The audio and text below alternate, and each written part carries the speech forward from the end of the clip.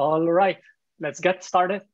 Hello, and welcome to Prime Movers Lab technical webinar. I'm Alessandro Levi from Prime Movers Lab, and I will be moderating today's discussion on the autonomous vehicle industry together with my partner, Gaetano Crupi. It's my pleasure to kick off this week's webinar. Today, we're going to talk about the autonomous vehicle industry, latest trends and technologies, and what's going on with safety. For those new to Prime Movers Lab, we are a venture firm focused on breakthrough scientific inventions that have the ability to transform billions of lives across a multitude of industries, such as energy, infrastructure, manufacturing, agriculture, and of course, transportation. Each month, we host webinars to spotlight the growing industries and highlight the amazingly talented people who breathe life into these technologies that we are currently using or we will use in the future.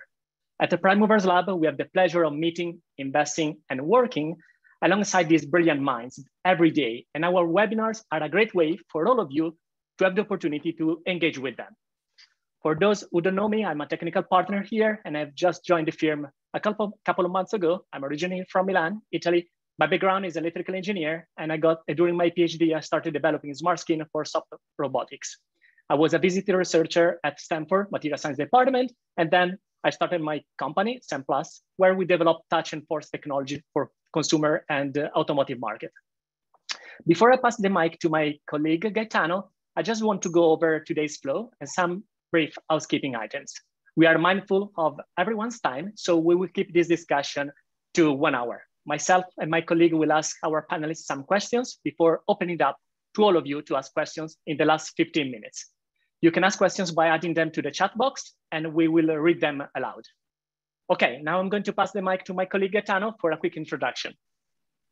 Thanks, Alessandro. As you can tell from Gaetano and Alessandro, you got the Italians this afternoon, at least Eastern Standard Time.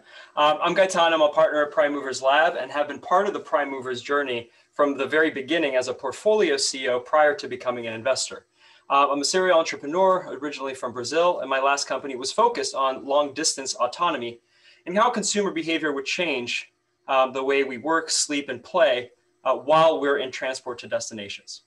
My prior companies before that were in fintech and entertainment, and before that I worked at Goldman as an investment banker.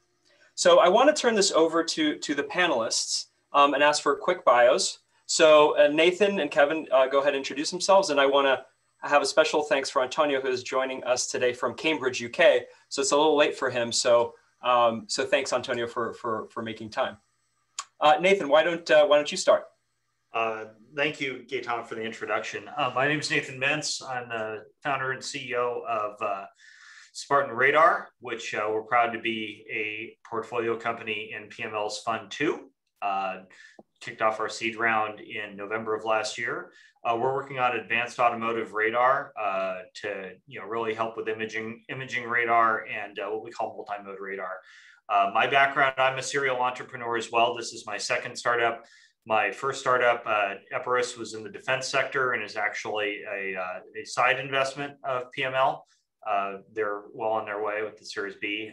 Prior to that, I spent 15 years in aerospace as a radar systems engineer for both Raytheon and Boeing, also systems architect. And way back in the day, I graduated from the same department at Stanford as Alessandro, so material science. So kind of funny where career arcs take us, but thank you very much. Happy to be here. You're on mute. You're on mute. You're on mute. Thank you, Nathan. Kevin, your turn. All right. I'll go next. Yes. Thanks for coming to listen to us. I'm Kevin Peterson. I'm currently the head of perception for trucking at Waymo. And before that, I met Gaetano when I was running a company that I recently sold to Caterpillar. Worked on their autonomy for a little while and spent almost the last 20 years working on self-driving cars. So working on the first self-driving cars back at the DARPA Grand Challenges, a couple other companies along the way, some spaceships, and now trucks. So really looking forward to the chat. All right, I'll go next.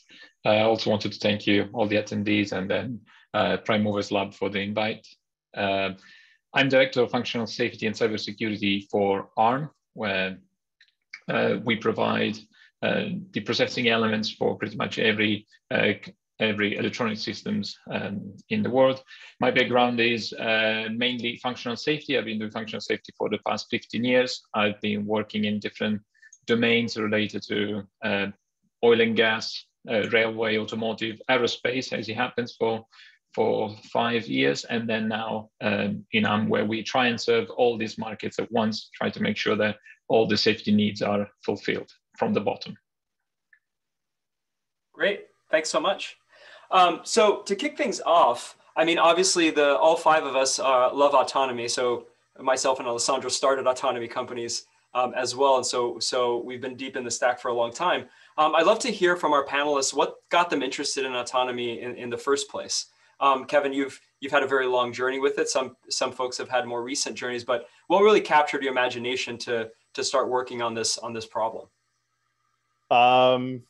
So I started actually out of undergrad, and I saw a poster on the wall at Carnegie Mellon that my eventual advisor had posted. It was a dune buggy flying through the air. It had lasers on it, and it said, "Come build this race car." And I was like, "Yeah, I'll do that." And I got class credit for it. And it turned out that ended up being the DARPA Grand Challenges.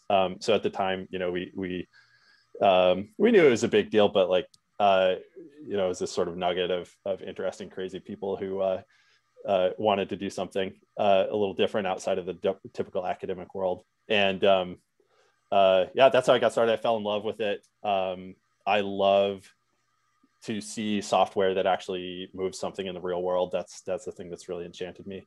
And then, you know, it's turned into really interesting questions about AI, safety, and how do you actually build a business, which I think we're starting to really answer. Yeah, and everyone loves lasers, right? Everybody loves lasers. I totally Not everybody, but we do love lasers. Nathan, how about you?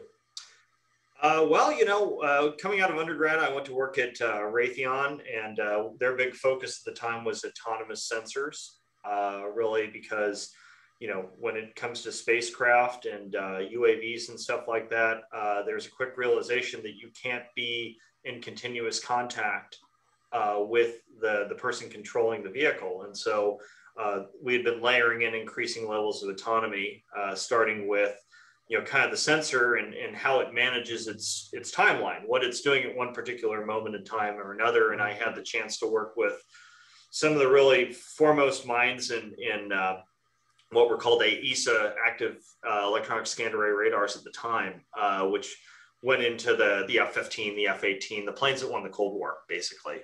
And the real advantage they had there is when they went from a mechanically steered antenna where they had to really, you know, follow a set pattern all the time, kind of how automotive radars are today, to an AESA where they can really kind of dynamically manage where they're pointing the radar at any time instantaneously. They had to develop all these additional layers of autonomy and resource management. And so I got to be kind of in the thick as they were adding new and new generations of that. And then when I went to Boeing and we started working on, I worked on air-to-air missiles and other things like that, you really have to be, you know, it's fire and forget, right? So the system really has to think for itself, and it's against an enemy that doesn't necessarily want to cooperate with you. So that added a whole nother expertise with autonomy. And then when we made the decision to found this company, someone who had taught me most of what I know about radar signal processing, Diogenes Abatsoglu, who's one of my co-founders here, came to me and said, "Hey, I've been working at, you know, Garrett Automotive, Honeywell for a couple of years now after I retired, and I think the way they're building these arrays is wrong, and we can do it a lot better. And I think that there's, you know, a real opportunity for some aerospace thinking to really upgrade a lot of the sensor systems they have in this space." And I said, "Okay, well, you know, let's see what we can do here." And as I kind of peeled back the onion, I realized how nascent the technology is in this area and how much opportunity there is to really impact people's lives, people's livelihoods, and really the way that we move and receive goods and everything in the world today. So that was what really inspired me to get involved here with autonomous sensing. Thanks, Nathan. Antonio, how about you? Yeah, well, obviously, I'm interested in general aspects and the markets where safety is involved. I got involved with autonomous driving first when in the in the International Standard Committee, which I'm lucky to be part of, representing the UK, we started discussing, okay, what are the peculiarity of the autonomous driving technology that we have ahead of us? What should we change in the way safety is adopted in standards and such? And, and that opened an old Pandora base. All sorts of complexity and problems came up, and it's fascinating how it goes across different domains. So it's not the pure technical domain, where you can fix stuff with your technology. It crosses boundaries, and it goes into the domain of society, ethics, and whatnot. So I think that got me very, very much interested in that, and also, I would say, coming also from aerospace and having worked on autopilot for helicopters and stuff, I do see, how, as Nathan said, few things that in automotive are pretty new, where we can actually leverage some experience from aerospace. At the same time, there is also all sorts of challenges in automotive where you have things like, very limited amount of power that you can use, very limited amount of space. And I'm actually lucky to work for a company that will hopefully enable all of that stuff to be deployed in a realistic way. And if I can add one thing, yeah. I think one of the really interesting things that's sort of happened over the last 5 years is that we've gone from a domain where it's really a science, academic, interesting. Cruz will tell you otherwise, but like it's this question of how do we do the ML, how do we understand what the world looks like, to how do we launch a product. And what we're seeing today is coming together of all these different disciplines where there's a lot of really interesting stuff that's happened in the military domain for a long time around safety, around the development of things like radar that's much more advanced than an automotive radar. And then the actual processes to launch something that's as complex as a self-driving vehicle, or other domains too. Okay, great. Okay, I have a general question for you guys. The value chain for internal combustion engine personal owned vehicle is dramatically different from autonomous electric vehicle. Could one of you explain the fundamental differences between in the hardware and software of an autonomous vehicle compared to a Chevy, for example? Compared to, sorry, you said a Chevy? To a Chevy, yeah. Yeah, I mean, hardware. Chevy makes autonomous vehicles. You have Chevy Cruise, right? So that is, yeah. I mean, compared to your sort of typical car, like if we think of, I don't know, the car that you can go buy off the lot right now at the lower end, the things that they're computing are quick. They're pretty deterministic, and the compute level is very low. I think at one point Uber was using 8 kilowatts of power to run their compute, and so that gives you a sense, versus probably 100 watts on a regular car. And then one of the big things that we're looking at is introducing machine learning into these safety systems, and there's questions around how do you make that reliable? How do you guarantee that it's actually working the way that you think it's working? And particularly handling the complexity of the environment. And so what that does to the architecture is really add a lot of complexity that you then need to go prove out. Okay. One thing, if I can kind of tee off what Kevin said, autonomous vehicles are kind of taking a top-down approach. They're saying, let's put 20 sensors on this vehicle, so many radars, so many lidar, so many cameras. I don't recall how many you have in your exact stack, Kevin. You probably more than that.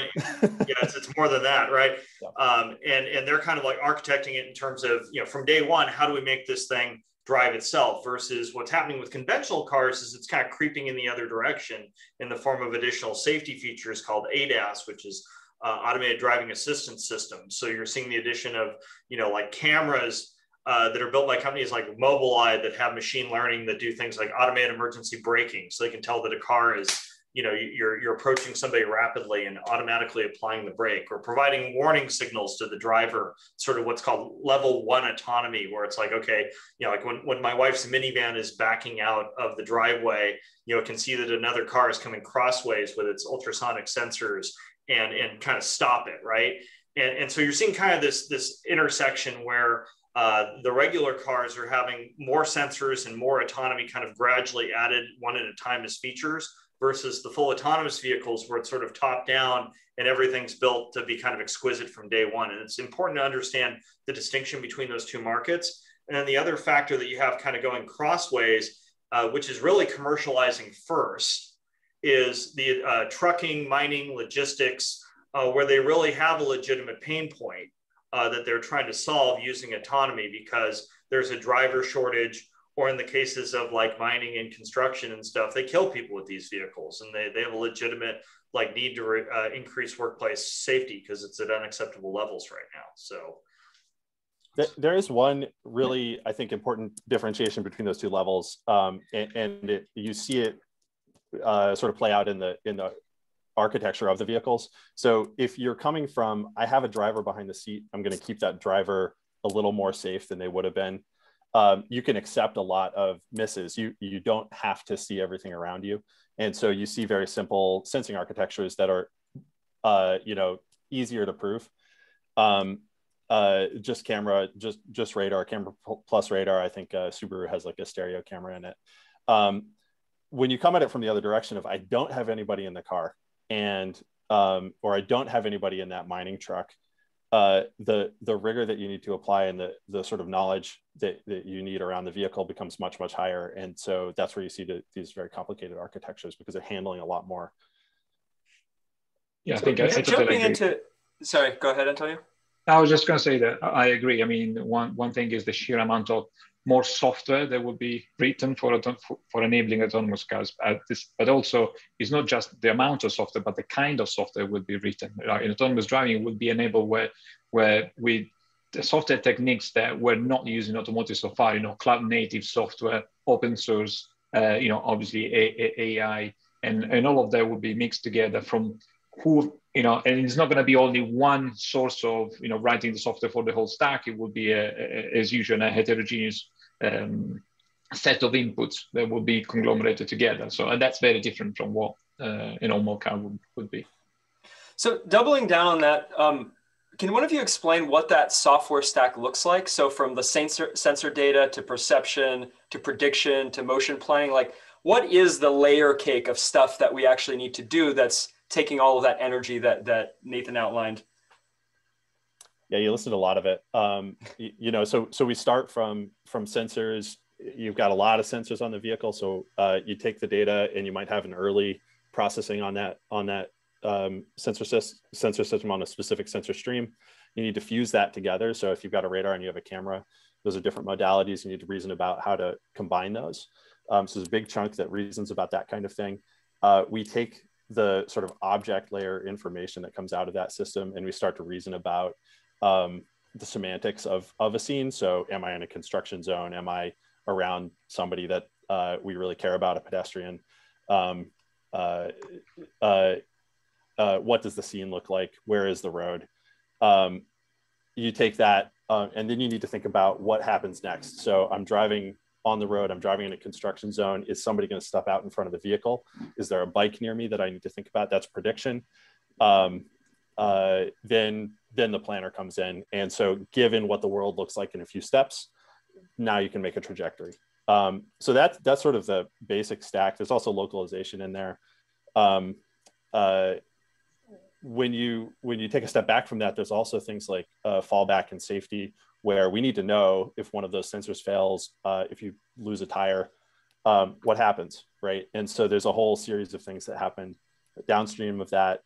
Those pieces typically need to be real time. And so one of the architectural questions is where do you split between like a hard real time lower level and a level that can have a little bit of jitter. And the other thing that I would say that there's the dynamic scene and then there's the static scene, right? So the dynamic scene, you're looking for stuff that's moving around that could potentially get in the path of the vehicle, but simultaneous localization and mapping or SLAM processing is another thing to understand where the vehicle is relative to the scene, which is evolving, and like a lot of effort. I mean, there's entire startups that all they do is high definition mapping for other startups to utilize the data to better localize themselves as they're driving autonomous vehicles down the road. So that's kind of another thing to kind of keep in mind is they're kind of almost treated as two separate disciplines, but they're very tightly coupled when you look at like what the actual sensors are doing. Yeah, and in all this is depending on the architecture, then you have different way of establishing safety. So you might have, for example, different redundant channels doing the same stuff and then compare results at the end. Or you can have a monitor that instead of working on machine learning based algorithm, it actually works on conventional software, checking critical parameters like safe distance and stuff, and can therefore intervene if it detects there's a misbehavior. And at the same time, if you're relying on the infrastructure, for example, then there's also the security layer to make sure that you're not being lied to. And all of that, as Kevin said, they all needs to work in real time, in parallel, making sure that it's reactive. Yeah. The security layer should be understated, by the way. Like there's actually, if you go read like Dark Territory and stuff, there's actual cases where people have hacked cars on the roads and stuff. It's no joke. And when you start talking about autonomy, it's a real concern. It is. So what I'm hearing is that this is pretty simple stuff. Not complicated at all. So unfortunately, we don't have a panelist from Tesla here to defend themselves, but there are all cameras all the time. In terms of thinking about sensors, some people are going with fewer sensors and we're going to like put a lot on the compute to kind of like take that information and digest it. Other folks are just like the more LiDAR, the better, and just they don't want all of it. So it looks like a whole kit on top of the car. Where are we there? Do we kind of understand where we're going to fall in? What are your opinions on how that goes? I mean, I think the basic answer is if Tesla had something that worked, you'd have it, right? So without somebody in the seat. So I think that tells you where the state of just camera is. It's obviously advancing rapidly, but that's certainly my opinion. Other people may have different opinions about cameras, but at the end of the day, you do see failures of those systems that really, there's a reason that they say that you should have your hands on the wheel. And that's because there are failure modes of those systems that are really challenging to handle without actual geometry. That's developing rapidly. Our ability to run ML, learn what the world looks like, actually produce a depth image from a few cameras has advanced dramatically in the past few years. And so I think we're going to see that shift over time. But I think the thing that really sets the bar here is that the average human driver gets in an accident like once every 200,000 miles. It's kind of the metric. And if you're talking about somebody who's a licensed driver, like a truck driver, a chauffeur or something, it's more like once every 2 to 4 million miles that they get in an accident. And our expectation is that autonomous vehicles should be more reliable than a regular chauffeur because they're not putting on their makeup, they're not eating, they're not checking their cell phone, et cetera. And so it sets a very high bar for reliability, 5 or 6 nines. I think 5 nines is pretty common. And so what you see with the all camera solution, I mean, you have 2 cameras here on your face, right? And they don't work reliably all the time, even when you keep your eyes on the road. So adding those extra sensors is primarily meant to add redundancy. And there's industry standards like ISO 26262 and others that kind of handle that need for redundancy in your sensing that autonomous vehicles need to have. Now, the issue with the camera only approach, poor depth resolution, right? And so that's where LiDAR and radar, which is our domain of expertise, can really help out there. Is by providing not just the depth perception, but also the ability to act in all weather. Because if it's raining, if it's foggy, if it's cloudy, the cameras don't always work perfectly. They get contamination. The big one that everyone deals with is when you're driving into the sun and there's glint. Right. And so having multiple sensor modalities allows you to get around that and really make the vehicle more robust and more reliable. Exactly. I mean, eventually, go ahead. Having diverse sensors and input would allow for better availability, better safety. It would eventually also allow to widen the so-called ODD, which is the scope in which autonomy is deployed, and will also allow to have less of the so-called black swans being those events that have not been thought of, and therefore the autonomous system has not been tested against. They are commonly found sometimes when you drive in real life. I think it's important to note that there are different domains. There's a spectrum of applications, and There are ones where you can have somebody watching remotely or somebody actually driving the vehicle, and a camera radar system really improves the experience. And then there are ones where you really need that extra level of complexity. And so one of the interesting questions right now is how do you go launch with somebody really out of the seat in a very complex domain. But if you sort of step down that domain, there are lots and lots of applications where the spectrum of technology fits. Okay, great. A question that I have for you guys is, we know there are different self-driving technologies developers like Cruise, we have Waymo today, Kevin, Zoosk, Tesla. So are there any major philosophical approaches, differences, and design differences or not? Or are all pretty much the same with the hardware and each developer just develop its custom software? Tell us more about this topic. Yeah, I mean, I think you see there's two big camps, right? There's sort of the camera only or camera radar camp. Right. And then there's do you use LiDAR? And I think they break into sort of like cost regimes. So if I'm buying a car, I don't want to pay as much as the car to have my sensor set on the vehicle, right? Or right. If your parents are buying a car, they're probably not going to do that. So that sets you up for a different regime. That's typically camera radar, and you can get a lot of mileage out of that.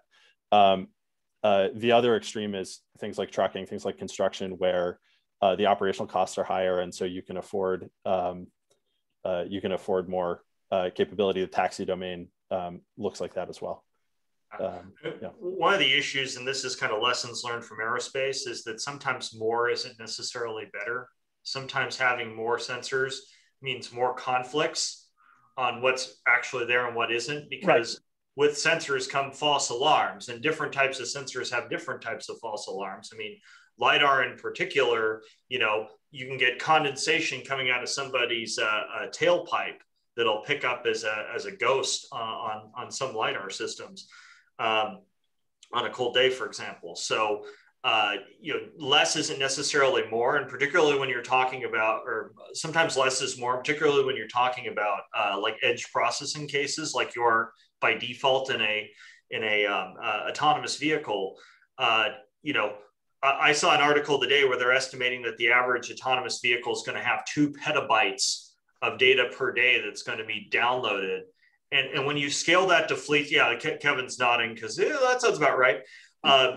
When you scale that to hundreds of millions of vehicles, there's not enough storage in any cloud anywhere to do that, right? So at some point we have to start thinking about how do we make these pipes a little thinner, and how do we start conveying actionable intelligence or information rather than just overwhelming people with raw data. And when you talk to a lot of the autonomous vehicle providers and say, hey, get real with me, they say, yeah, no, we're downloading all this data, but we really only use it if there's a failure, right? So the question becomes, how do we make sensors and systems that are able to do more with less, to use less power, and to frankly respond faster? Because, and I'm not going to put Kevin on the spot here in terms of anything proprietary about like guidance constants or anything, but a lot of these systems take the better part of a second, if not more, to react. A lot of the autonomous vehicles out there react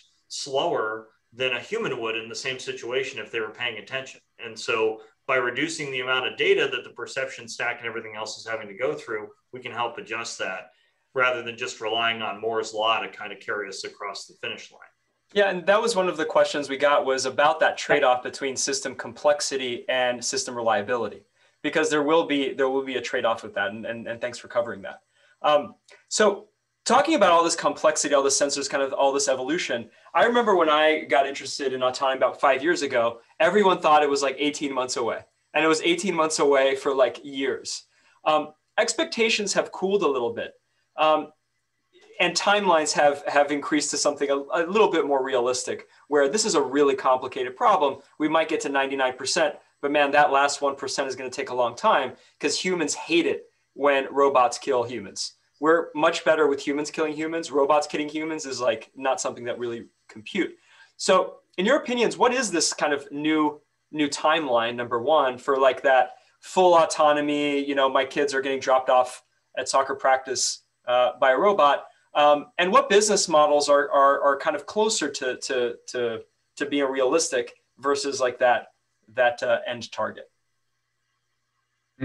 From what I can see, I think in terms of computing performance that at the moment are expected to be needed to deploy autonomous, the CPUs that will be able to handle such a workload are probably in design right now, which means we'll probably be in cars no less than 5 years from now. And this is just, from a hardware perspective. Then you need to put together legislation, regulations, and stuff, and everything else. I don't know. My personal opinion, I think it would take a good part of the next decade to actually deploy autonomy at scale. So by the end of the 2020s, I think my opinion is we should be able to see autonomy at scale deployed. Yeah, we're going to be much faster than that. Of course. Yeah. Of course you would say that, Kevin. Of course you would say that. Well, so first of all, in Phoenix, we're already doing taxi rides fully autonomously. So I don't know, we haven't maybe talked about this as a company as much as, like, when I joined, I was a little bit surprised at the scale of that. It's really happening. The cars really drive every day. And the question isn't, is it here? It's how much is it here, and how do you scale it? And I think a lot of people will, a lot of other companies will sort of ask these questions. When is it going to launch? The question is, how do you roll it out? How do you, there is this complexity question. I think Dwayne asked about how do you deal with the expanding scope of all these sensors? What happens if something fails? And that affects the ODD. So there are really complex scenarios, and then there's really straightforward scenarios. If you're driving on the highway, it's actually fairly straightforward driving most of the time. If you're driving in downtown San Francisco, it's pretty complex. And so the question is, how do you scale that as a business and roll it out? And so there's varying degrees of answers, but really it's here now. And the question is, how do we manage the complexity? How do we grow it over time? And also, how do we make a business out of it? So whenever I always go back to who has the most acute pain point at this moment in time, they're going to be the ones that are the hungriest for a solution. And the commercialization is going to happen first in trucking, mining, construction, and logistics. And we're already seeing it. Caterpillar is doing pilots up at mines in Canada, and there's Pronto and Yamano and others that are adopting it in the mining space. The trucks, I know Waymo has a very robust semi-truck fleet that they're rolling out along with Aurora, plus Pony, Too Simple, that just went public. And they're using timelines on the order of, I think, 2024, 2025. But they're focused on what's called the virtual rails use case, which is like Kevin said, get in one lane, drive straight, don't hit the guy in front of you, much more simple than around town kind of driving, right? But I think, look at the pain point, that's going to be who the first adopters are. Yeah, and to add to that, Caterpillar has 40 million miles of fully autonomous mine truck driving. I was part of that. Really impressive. That's more miles than Waymo has on the road today, and that's as a production system. So some of these things are out there, and we don't hear a lot because there's a lot of hype around cars. Yeah. But it really has to do with that complexity. And the reason that mining took off early was Cat made a bet on it. We had made a bunch of good technology at CMU. We helped them out, and Cat really wanted to get in the game. And at the same time that the operational domain was relatively straightforward, they could remotely safe the vehicles. They can set up networks, so they always have communication. They can do things with GPS because they've got controlled roads. And you look at the sort of like far spectrum of what's hard. What's really hard, autonomy in the home, right? You hear about these home robots that are driving around, and imagine what some random person has in their house. or what, I probably have clothes on the ground behind me. That's a really hard situation to manage, particularly from a provable safety point of view. And so the answer is, we're on a spectrum from how complex is it, how repeatable is it, to how far can you go? Yeah, that's an important point to make, particularly on the sensor side. A lot of the challenge is that we're trying to identify things and help the perception stack with identifying objects early. And in my previous life, like working with fighter jets and stuff, we can identify, generically speaking, without getting into anything that'll get me into trouble, we can say that's a MiG-29, that's a 737, that's an F-15, just looking through the radar and identifying it. And the reason we're able to do that is because, one, we've developed algorithms that can pull out salient features, but two, there's really just not that much of a variety of things. There's a few hundred different things it might be, and you can kind of filter that out by, a Cessna isn't going to be flying 800 miles an hour, right? Whereas on the road, there's just a lot more weird stuff, that you can run into. A car, there's thousands of varieties of cars, and then people modify them. You got trucks with stuff hanging out the back, you got animals, you got people. There's just all sorts of off-nominal cases in the homes the same way. So it's really a harder challenge in that respect than some other domains who've solved the problem before have had to deal with. Another interesting domain would be a manufacturing environment. So a manufacturing plant where autonomous robots will coexist with people. So it's sort of a smaller scale, some manufacturing plants are as big as smaller cities. So it would be interesting to see autonomy deployed in those environments as well as a stepping stone towards going to a larger scale. I mean, the other dimension is, where is the money going? And the reality is, a lot of money is going into cars. And so, Waymo and Google made a bet about 10 years ago to get into it. So some of it isn't just about the pain point, but where is the momentum? And maybe if you went back and rewrote history, you'd start with trucks. But my prediction is that at least for Waymo, the cars and trucks will scale at a similar pace. So that presents an interesting question, right? Because right now, you have the traditional OEMs, the Ford, you have Mercedes, Volkswagen, et cetera, and they have kind of their thing. But then you have all of these upstarts that are really controlling the sensor systems, the software stack, and even full stack solutions like a Waymo or a Zoox. When the dust settles, what is this value chain going to look like? Because OEMs really are kind of powertrain companies, right? Like they buy from a bunch of different suppliers, and they've been really focused for the last 115 years on the engine, on the transmission, and like just making the thing go. That's kind of what they really design. With electrification, that kind of is very different than it was before. And when you add autonomy looks more like a Google project than it does a Ford project. So what are your guys' opinion on this shakeout of the value chain in cars on an industrial level, and who are going to be the big winners and losers? So we think about it in terms of kind of three parties. There's OEMs and the manufacturers of the vehicles. There's the customer, the actual operator that, at least for trucking, drives a fleet, or in the taxi case, it might be somebody that wants to get to work. And then what we build is the sort of brains and eyes and reasoning that goes onto that machine. And we're pretty vertically integrated. I think not everybody will be. There will be the Apples and the Microsofts of this space. And so I think you'll see two different hypotheses. Vertical integration gives us a lot of control right now because we don't know exactly what the sensor performance needs to be. So if we had to rely on automotive radar, traditional automotive radar, if Nathan wasn't developing what he's developing now, we wouldn't be able to do the things that we do. Likewise, if we had to rely on LiDAR that's out there, we wouldn't be able to do the things that we do. And we wouldn't be able to control the safety and the quality of those sensors. Now, if we look 10 years out, that may all shift, or it may be that we maintain vertical integration just because it gives us a jump on what gets developed. Yeah. So I think, Kevin, sorry, Gaetano, I didn't mean to step on you there.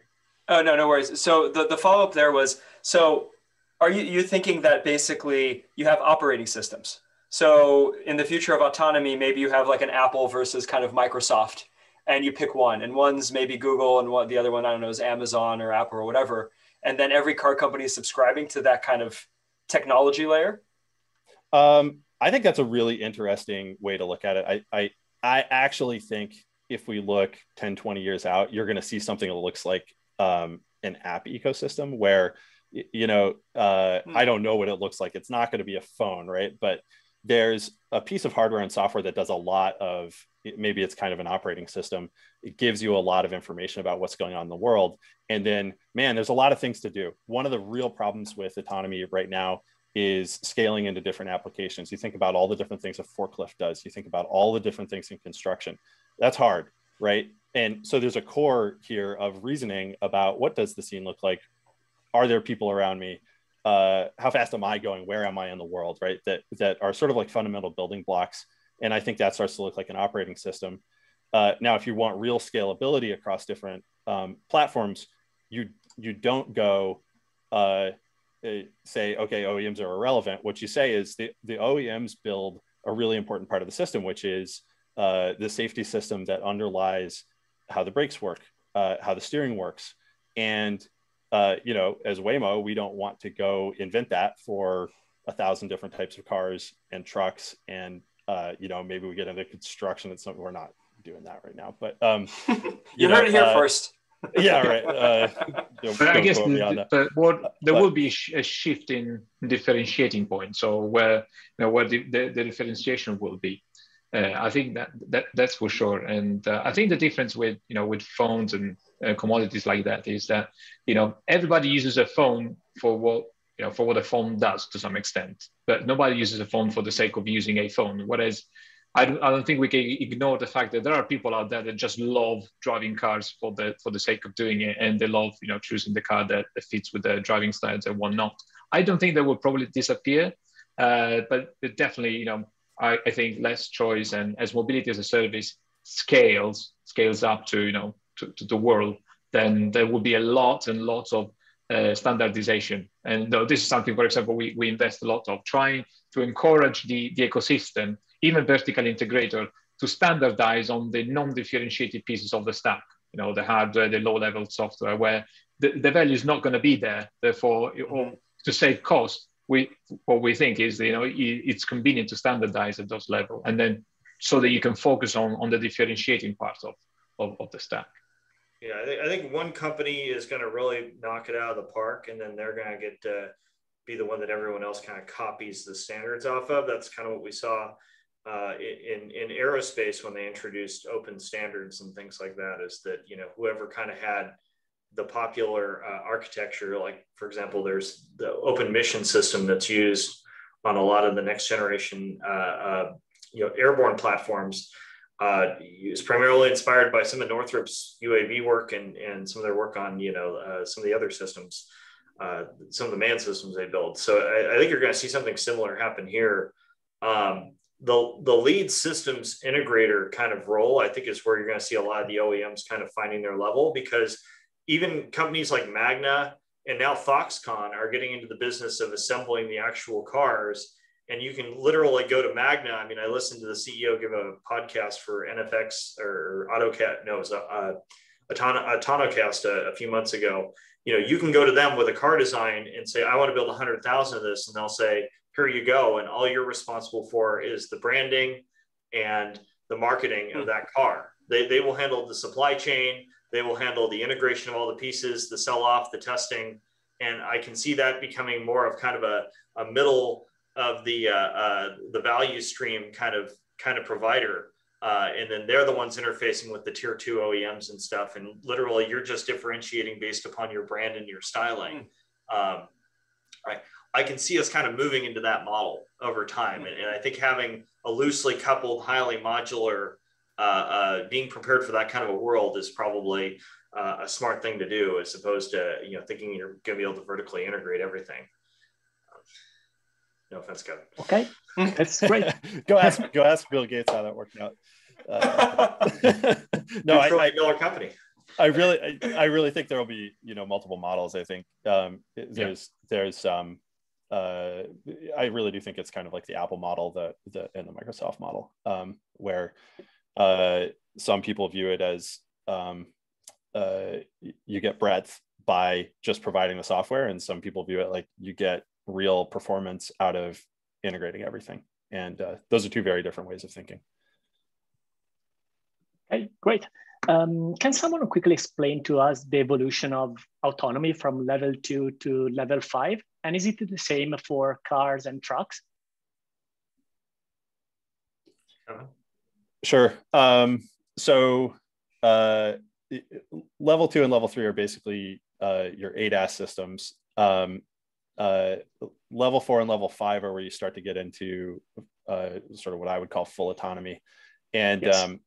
Technically level 5 is there's no steering wheel in the vehicle, which these levels were defined a little while ago before we sort of understood what the world looks like. Level 4 is what we're trying to get to, and what we have on the road in Phoenix.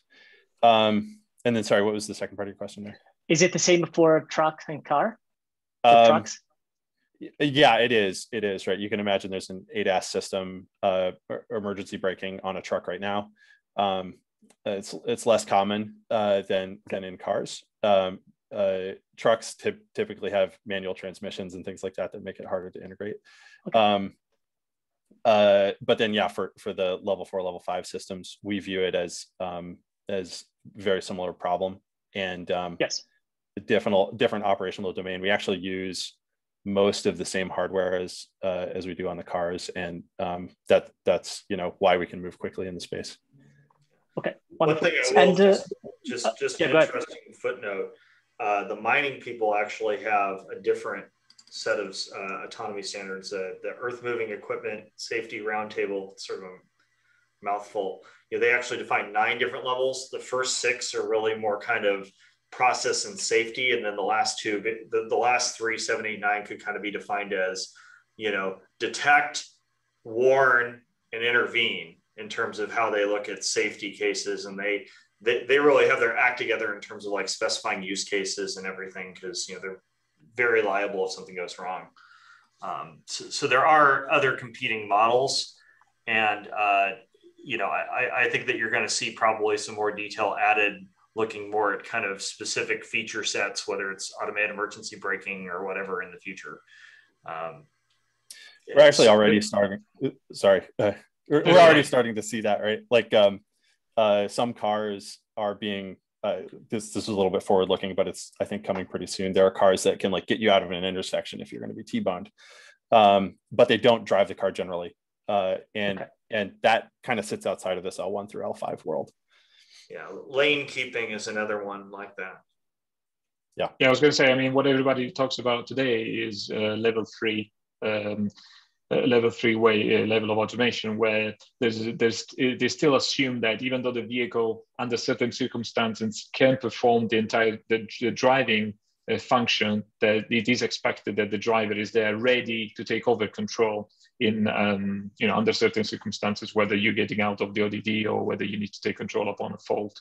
But that's a very complex situation, and I can see there's a lot of noise in the internet these days because of the complexity of handling these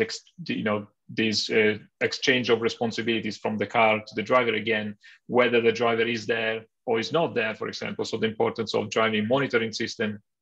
There's going to be a headline for, I think, the next couple of years. Okay, that's great. Just last question before we open it up to our audience. When making an investment into this space, what an investor should look like in a team, and where the value chain, where is the greatest opportunity here? On the hardware, on the software, on sensors? So what do you think are the biggest opportunity? I think radar sensors are a gold mine, but I'm biased. Of course you do. Nice. I think Nathan's actually right. There's a big gap between what an automotive radar traditionally does and what we need for autonomy, and Nathan's addressing a lot of those things. I think there is space for hardware models and software models. So the question is, where do you land? And if I were investing in the space, spent a lot of time sort of thinking about what businesses to go after when I was running my company. And what I look for is three things. Replicability of the operation. So can you take the software that you wrote once and go do it over and over again? What's the operations cost outside of the hardware for that operation? So something like meal delivery, food delivery, wow, that's hard because to make $1 million, you need to do 1 million deliveries. That's a hard business. It's a huge volume business. You look at something like mining, where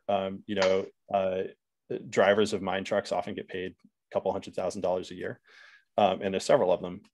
That's a much easier space to go say, okay, we're going to add productivity to these trucks. We're going to add value, and you can work with the drivers and oftentimes help them out. And so questions around driver safety and driver comfort become big things once you have the value proposition. And then the third question is, how technically hard is it? So is this do we need AGI to go solve the problem, or can you sort of do teleop and augmented teleop and solve the problem? Yeah, I think I agree. That's I think great. every domain where you can identify a sort of a simpler operational domain, autonomy will probably thrive in those domains first, as we said earlier. And I think the other thing that we'll look for, if I was investing and I need to be convinced, I'd like to see a clear strategy for safety and security, obviously, but also a clear path to production. I mean, these days is quite easy to underestimate how difficult it is to move from a prototype sort of environment into a production one, because there are things, in the hardware software level gets in the way, moving an entire software stack from a hardware platform to another, depending on the level of stickiness that you get, that's quite an investment. It's quite a lot of money. And then the last one for me is interoperability. Never think that your system will work in isolation. You're going to have to interoperate with the environment, with other systems, with other vehicles of different nature. So that's another aspect I will look out for. Okay, that's great. Thank you, guys. Okay, let's open up to questions. Gaetano. Yeah, so first of all, I think, Nathan, I think Kevin asked for your digits there at the beginning of his response. So I'll let you guys connect later. So going to the questions. Matt. Yeah. Just ask Matt from your team. We go way back. Right on. So let me kind of go through these. There's tons of great questions. So around the autonomous trucking piece, and maybe this is a larger safety piece, how do you project these trucks will handle things like blowouts, poor loading, things that are kind of specific to the trucking instance that has a lot of safety issues? And this goes a little bit into the question of functional safety and how do you program these cases for protecting the pedestrian, protecting the driver. There are different things that you can tell the computer to do with different outcomes that does include lives. And so how do you think through that?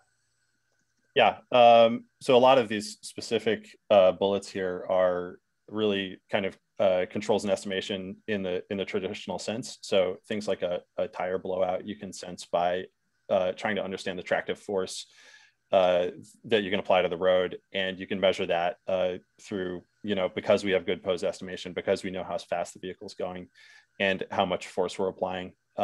You can measure things like that. Drivers actually listen for it. We do have microphones on the trucks. Wow. TBD how well that works in wind, but we have to handle them. Poor loading is a controls problem, and you can imagine, a liquid load. You can have hanging loads that have a pendulum effect that's sitting in a trailer. An interesting thing is an empty truck in wind versus a full truck drives very differently. And so we have to estimate all of those parameters. We have a lot of information about the vehicle, so we can do it. And we try to handle a lot of these questions operationally wherever possible, because you would really like to prefer pre-qualifying a load before you get onto the road. Blowout, obviously, you can't do. But So we try to handle them operationally. You do that because of validation. You don't want to sort of validate every imaginable load. You build an envelope around it like you would in aerospace, and you say, okay, we can handle this kind of load. We can't handle that kind of load. And then you output validate it. So when you go to get on the road, you ask the question, how does this work? Is it within bounds? And so those tend to be proprioceptive, what's going on inside the truck. Context. So like the big challenge that you run into is there's so many edge cases that a computer can't predict for, and we haven't quite figured out the AI yet for the cases that we haven't done machine learning on, that don't look like anything we've seen before, right? And so the joke we had in kind of the machine AI field was, how do you know the difference between machine learning and AI? Machine learning's written in TensorFlow, done in TensorFlow. AI is in PowerPoint. And so there is a lot of technological development that needs to occur to handle these kind of extreme off-nominal cases. And, the Waymo and others are doing a phenomenal job at kind of trying to fill out those cases, but there's still a long way to go. There's a follow-up question from that around all of these advances that you're talking about in dealing with complex environments, rapid identification, geographic mapping, et cetera. What we're learning in this kind of huge human pursuit towards autonomy, is it applicable to other places and other industries? Like, are you going to get this kind of explosion of other things that we're going to do because of all of the investment that has gone into autonomy? Oh, I think we already are, better radars, right? Much better compute that's super reliable for these kinds of applications. The machine learning techniques that we're developing, things like reinforcement learning, there's companies looking at reinforcement learning that can run in simulation, and then you can transfer that over to the real world. You can imagine that has application to manipulation, manufacturing, all sorts of things like that. I think we will see a lot of flow down. And then I also believe that what we're really doing is amplifying our ability to do work. And so then the question is, like the internet and computers organized information and gave us better means to communicate. And then you see a proliferation of applications downstream that you just can't even imagine. If we're amplifying our ability to do work, what happens next? And I think those are going to be, maybe 10 years out, but huge questions. It's a good spot. Okay, that's great. All right, I think we are on time, guys. Let's see if we have one last question. Do you think that high bandwidth satellite communication with the vehicle will become an important part of the package down the road? It's kind of an interesting question. We don't rely on it right now because it doesn't exist. Other than sort of like Starlink and things like that. I think probably it's a useful tool, but it's TBD, and we're sort of building, you can't build a safety case around any sort of communication link because if something happens and your antenna has broken, you need to be able to react in the real world. But I think there's sort of user interface and questions that happen out in the field that get really interesting once you have more data. Yeah, maybe at a higher level for things like, improving localization or things like that can occur over seconds, it has a role. But even Starlink, you're looking at a minimum of a 50 millisecond latency that you're introducing to that decision loop that just slows things down when we're already too slow and need to speed it up. Yeah, so it will be one additional input that you can use to validate other inputs as well, right? Or redundancy. Yeah. Okay, wonderful. We are on time, guys.